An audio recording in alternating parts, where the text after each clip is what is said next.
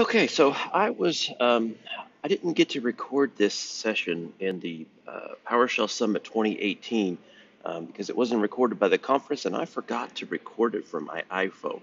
But I wanted to get something out there. I wanted to really capture this because it was one of the really one of the best talks I've ever done. One of the talks that I've enjoyed the most. I feel that has got the most that has provided the most impact for people. And I really wanted to do it, and I really didn't want to waste time getting home. So I'm going to be doing this presentation here in the airport as I'm getting ready to go home. So I hope they can help a lot of people. So we'll go ahead and get started. So this course. You can tell I've been doing too many pluralsight courses. This talk is about accelerating your career to others by proving you're a badass. And what that essentially means is that it's about getting involved in the community and how it can help you and others accelerate everyone's careers. So for this first slide, the Dalai Lama really has this awesome quote that I love that says, sharing your knowledge, it's a way to achieve immortality. At first, I thought that, this meant I didn't really understand what I meant. Like, how can I share my knowledge and live forever? It doesn't really make sense. But it wasn't until I finally realized, well, sharing your knowledge, when you share your knowledge, you're sharing a piece of yourself. You share a piece of yourself, to others whenever you do that. And if others will share that same knowledge, others will share that same knowledge, passed down from generation to generation, just like a family. You teach your son how to fish, or teach your daughter how to, I don't know, to fish or to play Minecraft, or I don't know, something like that. And you can share that knowledge. You not only help yourself, you help your students, your proteges, your apprentices, your kids, and it's a way to really just feel some kind of fulfillment by sharing your knowledge. That way, your for lack of a better word, your legacy can live on.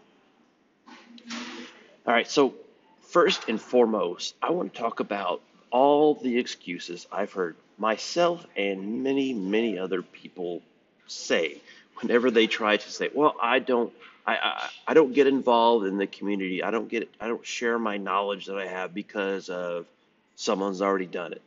Very, very common. Someone has already wrote a blog post on how to create an Azure VM. Someone's already done, done a podcast or a video or a course on, how to do X, Y, Z in PowerShell. Someone's already done it. Everything is out there. I'll tell you from real world experience, I agree. Someone has already done just about everything that you can think of out there. I mean, it's the internet, for God's sakes. But what you can provide is your context, your story behind things. I'll get into that here in a little bit. Next one, it's not good enough.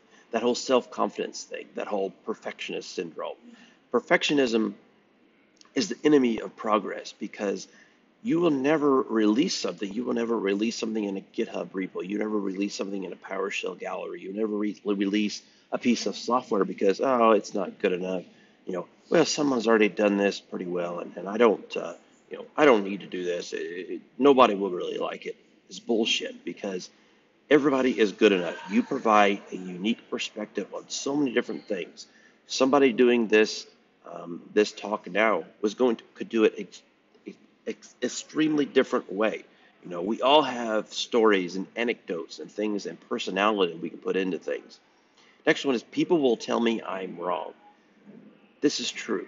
Unfortunately, there are plenty of haters out there, and there are plenty of people that will want to just bring you down. And fortunately, in the community that I am in, it's a rarity. You'll get so many more people thanking you for your work and thanking you for doing what you're doing, rather than dealing with the person that says, "Well, I wouldn't do it that way," or "I would do it this way," or "Oh, you made a typo here." People will tell you, you can tell that the people that are different, the understanding and the great people out there will tell you that, um, you know, offer you feedback rather than criticizing. This is this is a lot less of a problem than what you may think. And then finally, the the excuse that I think that I hate the worst out of everything is I don't have time. Think about that. I don't have time. Everybody has the same 24 hours in the day. It just you choose where to spend it. People that say I don't have time to do something are trying to get out of feeling guilty for doing something. Whenever I come up to somebody and they tell me something about this great project that they're working on, and I say, "Well, did you blog about it?" "Well, I don't have time." That just eats at me when people say that, because that's fine if you're not going to do it because you choose to, do something else more interesting, do something with family, sleep. But don't say I don't have time.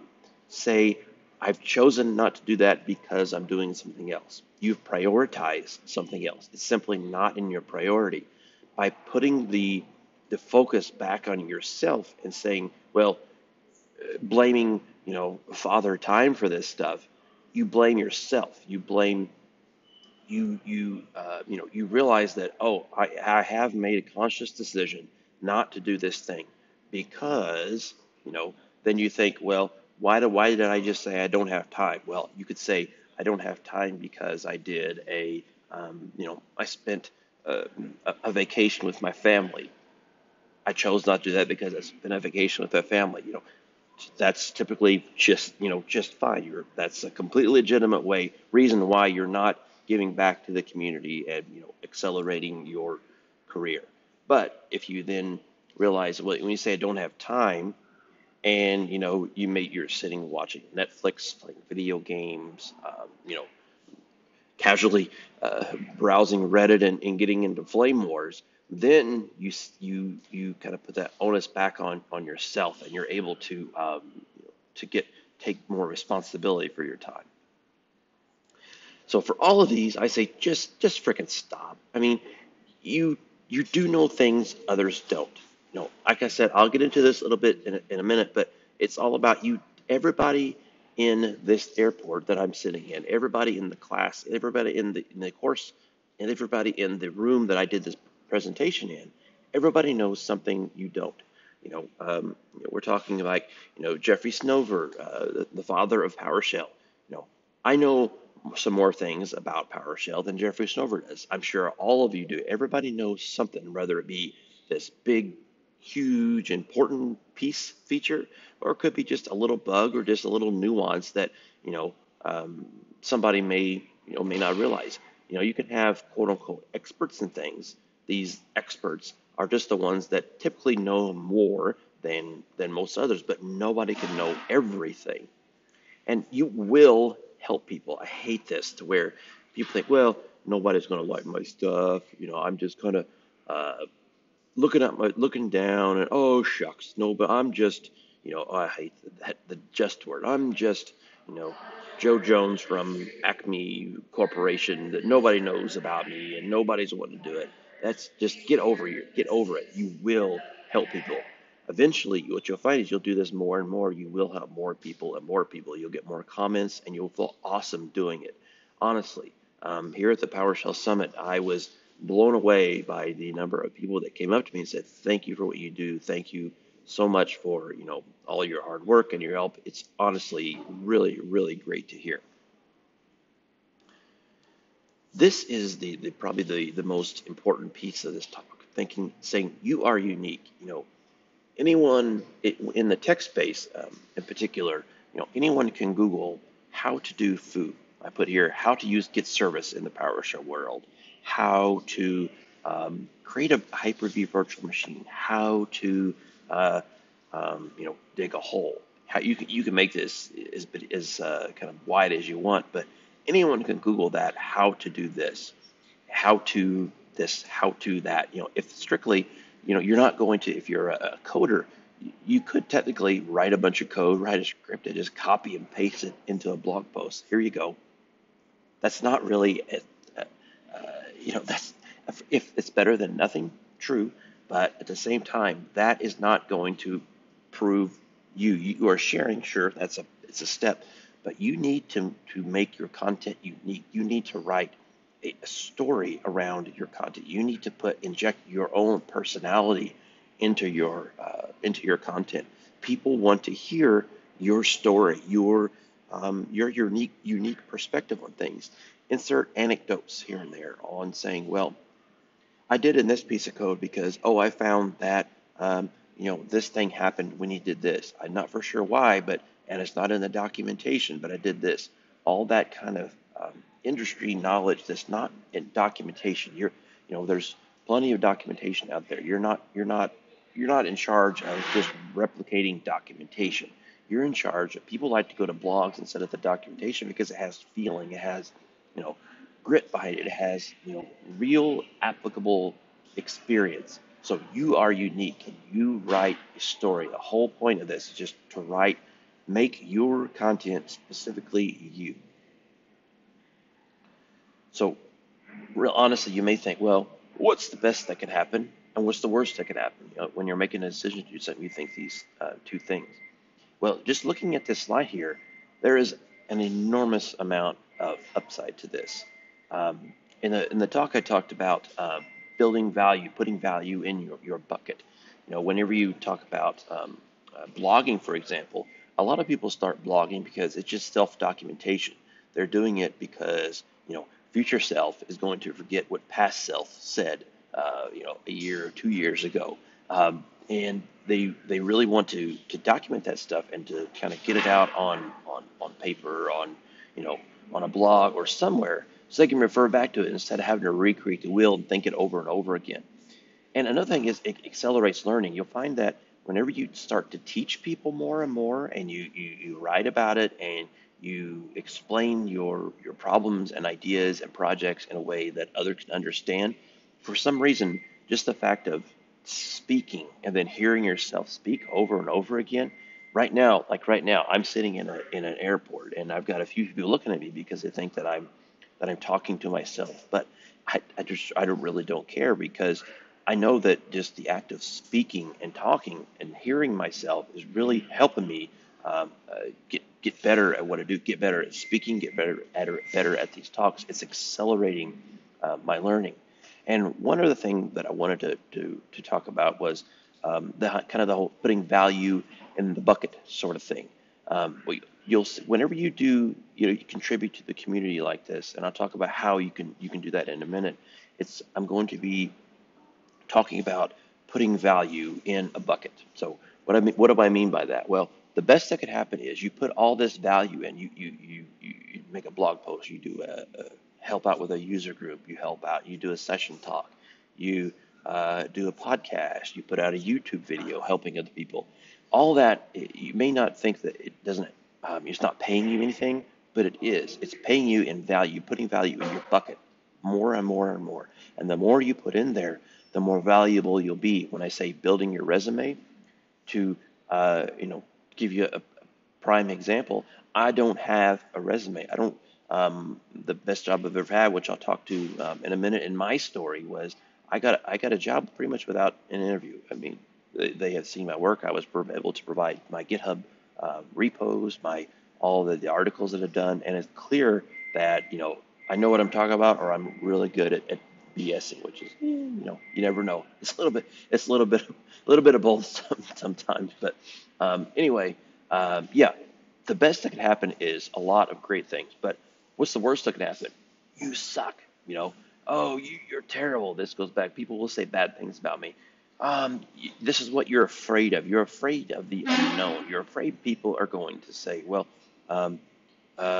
Adam did the Pester book thing, and I'm going to write something about Pester. Adam's going to come along and say I suck because, oh, he is the great master sitting on high on a mountaintop. Just stop it. I heard this a lot in some of the talks. Like, people say, well, Jeffrey Snover is sitting in the talk in the front row. I'm so nervous. I'm so think he's going to see something wrong. Or, some expert, Don Jones, is in there. Oh, he's going to tell me that, I don't know what I'm talking about. You're freaking out about something that is never going to happen. It may happen with a few assholes here and there. Let me preface that it may happen a little bit, but for the most part, huge, far and away. If you are able to impact at least one or two people in your, in your talk, in your sharing, that's all that matters. Even if the very minute chance, it's like when we worry about people that say you could suck, it's like you are, uh, you're worrying about, um, you know, being being eaten by a shark. They talk about, well, the chances of you or at airplane here in the airport, an airplane crashing, it's like the chances of that happening, you're more likely, much more likely to get hurt in a car accident than die in a plane crash. I mean, that's kind of what the thing is. You're worrying about something that will never ever happen. Even when it happens, once you get that confidence up, you'll realize that um, you know it doesn't matter. I don't care because I've helped so many other people. One little comment is not going to change anything. So here, if you're not familiar with my car talks videos, this is kind of a project that I've got about 20 or 30 of these videos now that I decided that I have 30 minutes a day where I take my daughter to school once a day, and I have this time in the car to where I was just listening to a podcast, listening to the radio, doing whatever, and I decided this is a great time to kind of do kind of a grassroots thing, I suppose. I just wanted to get some content out there and talk about my ideas and talk about the experiences that I had that in hopes that it may relate to some people. And this is a completely unedited, unscripted, pretty much unrehearsed, really unrehearsed. I just think of an idea and run with it. And you see that, in this, the title Zero Fucks Given, this is definitely true. I don't have any fucks to give anymore because you can see that I'm in my sweet, badass minivan with the backseat temperature controls there. And you can immediately say, oh, this has got to be a minivan. Look how big this thing is. And plus my daughter's pink iPad in the back, to where, that's just remnants of my kid. It's like I'm not this guru of gurus. Nobody is that. Everybody is real to some extent. The president of the United States, CEOs of companies, we're all real. We're all people. We're all in this together.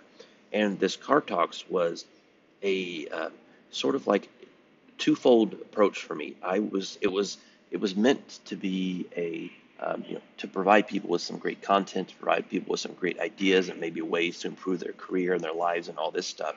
But at the same time, I did it also in hopes of inspiring other people to kind of do the same, to kind of get out of their comfort zone. Because honestly, it's just me getting there, kind of sucking it up and talking about whatever. Sometimes I act like a total dork, and some people sometimes it actually makes some sense. As long as I make some sense a little bit of the time and I help just a few people, really that's all that matters. So I'm not just, I don't, I really think that it's really important to kind of prove myself in some of this because anybody on the internet can come up and say, um, anybody can come and say, well, oh, you get those gurus. I made $1 million. Here's how you can too. Join this pyramid scheme or do this, and or they're selling this product or this program or course or something when they have never actually done it themselves. So I think it's important to kind of take a step back and to show you, not in a bragging way whatsoever. If you know me, if you ever met me as a person, you know that I am not a bragger. I am just like any, IT guy out there, any tech pro that just is. I'm very humble, but at the same time, I think I've gotten past that talking about myself and my career and all my successes in hopes that at least one other person can get there. So this bit.ly link here is a post I did for a hit refresh article series. I'm a Microsoft MVP, and they want to do something around Satya Nadella's hit refresh book whenever it came out, and they talked about what is your, how has being a Microsoft MVP impacted your life, and this was an infographic from that. It's a graph of my yearly income starting all the way from I started in 1998 all the way to it was 2017 at the time. It's 2018 now, and you can see that I started off in 1998 I was making, gosh, I don't know, $6 an hour or something like that. And it just casually progressed 3, 5%. You may be familiar with this. And you're in a full-time role, 3, 5%, you get 6% increase because, you did a great job, Adam. You're getting 6% extra money per year. And you think, oh, that's just so great. All my other coworkers got maybe 3, 4%. I got 2% extra, which is like, you know, $2,000 a year more. Oh, that's great. I don't want to, I don't want to say that you shouldn't be proud of that. That's great. If you are doing better than your coworkers, you're getting more money because of it. That is awesome. But I also want to tell you that if you're able to get out and share and collaborate with the community, go to conferences, make these connections. Notice in 2015, I was making around $67,000 a year. In a senior role, I was a Microsoft Systems consultant here in Indiana. Cost of living is pretty cheap, so I never really made a whole ton of money. But notice in 2016 and 2017, and now in 2018, the income skyrocketed. I mean, what is it, 60,000 all the way, it quadrupled almost. This is my story. That happened because I was at a conference. First I got a salary, a new job that was over double what I was making before. And I was one of the only full-time remote employees in the company. I was able to get that position because I spoke up at conferences. I made connections with people. I was able to break out. I was able to share information. People knew kind of my content and knew kind of what I did, and I was able to to speak up. And somebody said, "Well, hey, we're looking for somebody with PowerShell.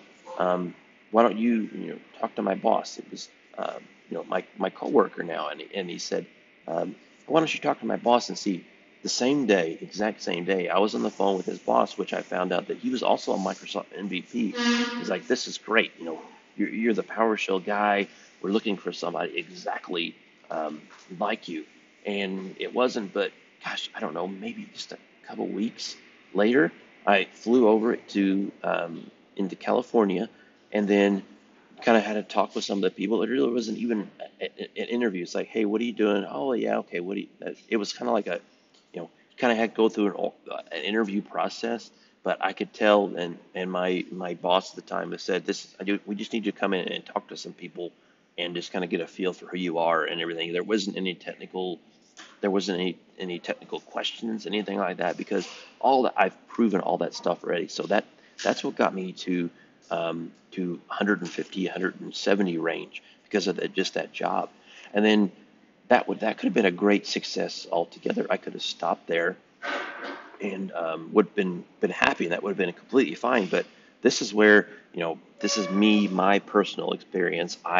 This is my personal attitude. I take things to extremes sometimes, and I say, well, you know what? Since I'm getting so much traction in the community, I'm helping so many people, and at the same time, look at this, I'm helping myself tremendously financially.